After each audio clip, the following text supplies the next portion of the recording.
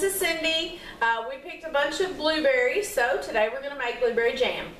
So the amount of blueberries that the recipe calls for that I'll be using is 9 cups of blueberries to 6 cups of sugar. However, I'm probably going to have more than 9 cups of blueberries because I'm using the leftover skins and meat of the blueberries that I made from blueberry syrup, which we'll put a link to that in the description. But the sugar that you'll need, so it's about 2/3 of the amount of blueberries that you use in your recipe is how much sugar you'll need. So the first step is to crush blueberries. So I've got a layer of blueberries I put down in my bowl, and I'm just going to kind of crush them with my potato masher. And then I will use these to start building up my, in my measuring cup to figure out how many blueberries that I'm using. Okay, so now all we do is combine the crushed berries and sugar in a saucepan, and then I'll take it to the stove.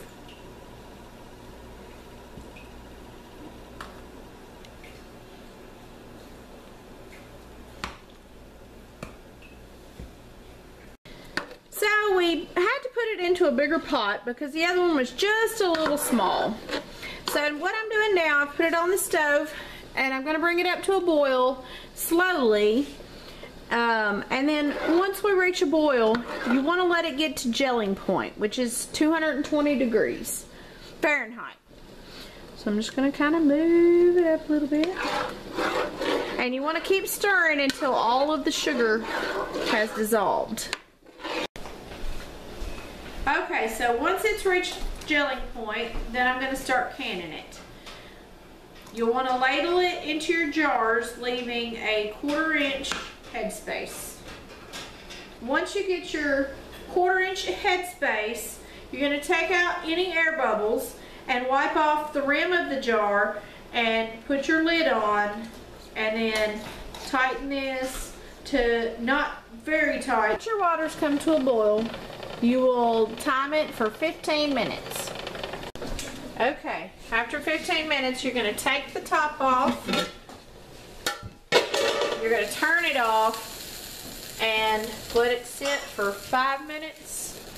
Once the 5 minutes are up, then you're going to pull them out of your water bath canner, and you're going to lay them on a towel or a cooling rack, and you're going to leave them for 12 hours. And when you put them out, you want to leave a little bit of space between them, between each jar, is about 1 inch. I've got plenty of room there, so I just left plenty of space. But you'll come back in 12 hours and check them to see if they're done.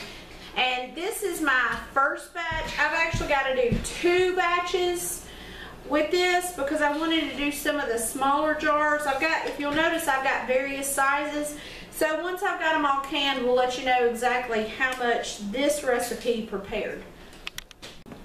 Alright, once the jars have sat out for 12 hours, you're then going to take the rings off and wash them off, and then label the jars. And of course you'll check the seals to make sure that they've sealed.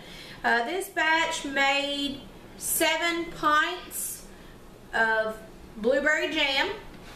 At this point, now we're going to try it through our quality assurance area.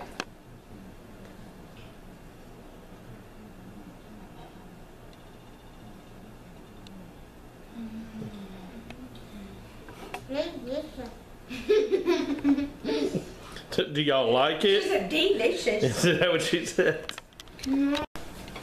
So that's blueberry jam. If you like what you see today, hit the like button, and if you'd like to see more like it, please subscribe to the channel. And if you have any questions or comments, feel free to put them in the comment box. Happy canning!